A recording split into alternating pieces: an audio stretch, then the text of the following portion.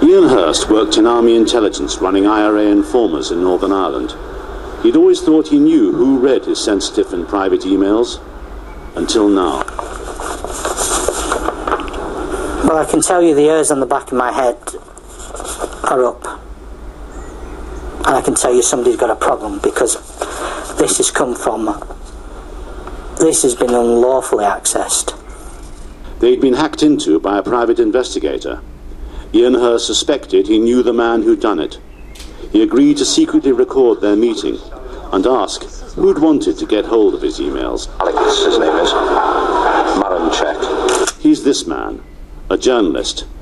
Alex Maranchek was editor of the News of the World's Irish edition. The computer hacking happened in 2006.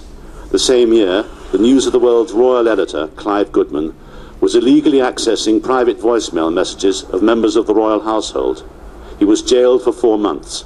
Glenn Mulcair, another private investigator, got 6 months.